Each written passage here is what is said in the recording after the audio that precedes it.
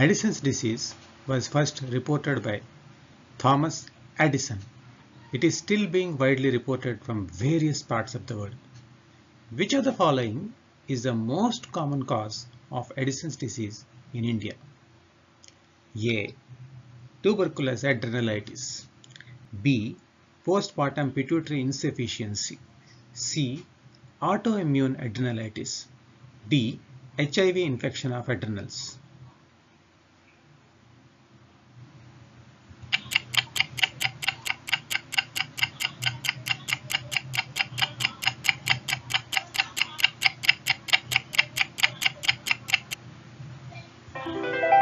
The correct answer here is tuberculous adrenalitis. So Addison's disease was first reported by Thomas Addison. It is still being widely reported from various parts of the world. The most common cause of Addison's disease in India is tuberculous adrenalitis. So the most common cause of Addison's disease in India is tuberculous adrenalitis.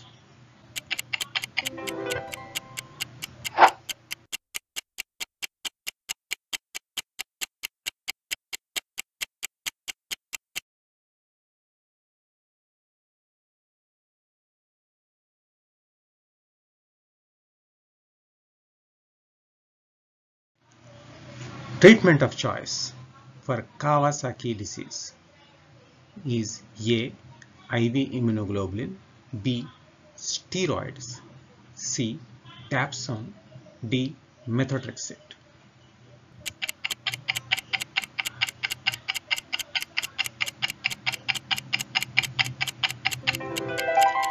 The correct option here is IV immunoglobulin. So the treatment of choice for Kawasaki disease is IV immunoglobulin. The treatment of choice in Kawasaki disease is intravenous immunoglobulin.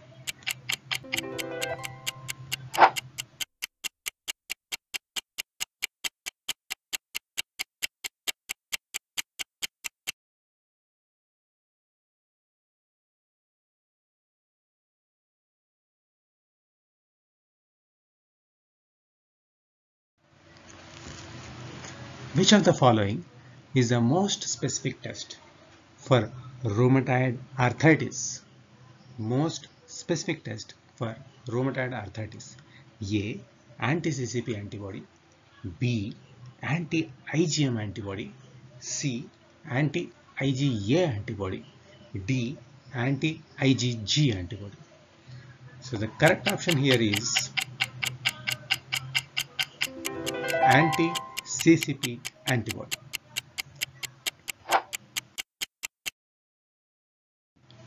Now, anti-CCP antibodies are the most specific blood test for rheumatoid arthritis.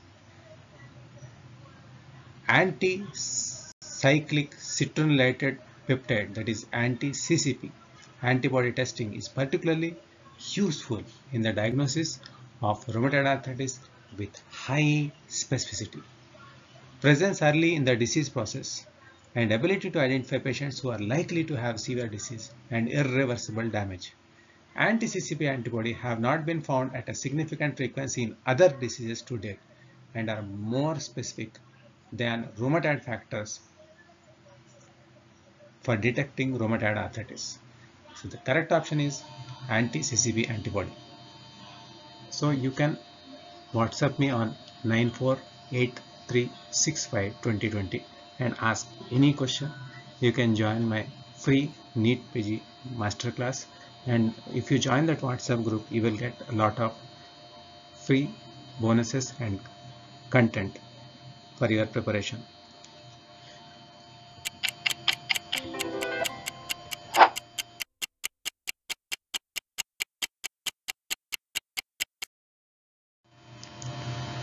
All of the following are present in superficial perineal pouch except A. Sphincter urethral, B. Bulbospongiosis, C. Posterior scrotal nerve, D. Duct of bulbourethral ducts. The correct option here is sphincter urethral muscles. So root, crura and bulb of penis, bulbospongiosus muscles, ducts of bulbourethral glands, posterior scrotal nerve. These are the contents of superficial perineal pouch. Now deep perineal pouch contains bulbourethral glands, membranous urethra, sphincter urethrae muscle, that is internal urethral sphincter, and dorsal nerve of penis.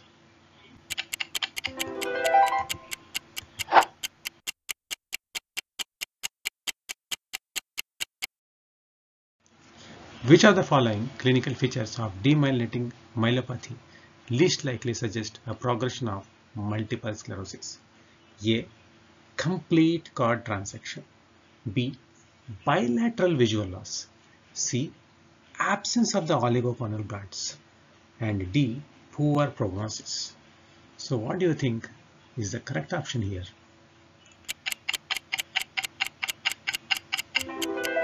Absence of oligoconal bands.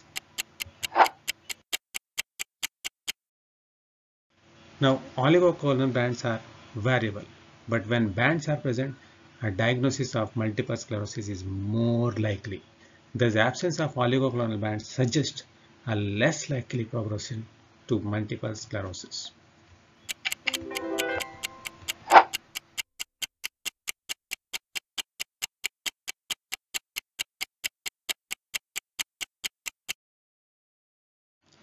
The following are the components of Brown-Séquard syndrome, except ipsilateral extensor plantar response, ipsilateral pyramidal tract involvement, contralateral spinothalamic tract involvement, contralateral posterior column involvement. So contralateral posterior column involvement. Now what happens in Brown-Séquard syndrome is there is a hemisection of spinal cord. It leads to loss of joint position and vibratory sense. So there is a posterior column involvement on the ipsilateral side, and not on the contralateral side. So in Brown-Séquard syndrome, there is a hemisection of spinal cord, ipsilateral involvement of corticospinal tract. So there is ipsilateral loss of motor power, ipsilateral involvement of posterior column, that is ipsilateral loss of joint position and vibratory sense, contralateral involvement of spinothalamic tract. So contralateral loss of joint position and vibratory sense. Segmental signs such as radicular signs, pain, muscle atrophy, and loss of deep tendon reflexes.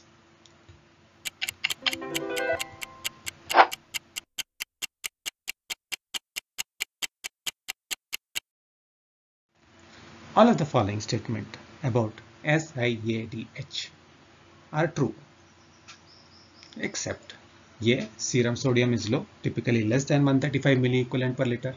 B. Urinary sodium excretion is low or normal.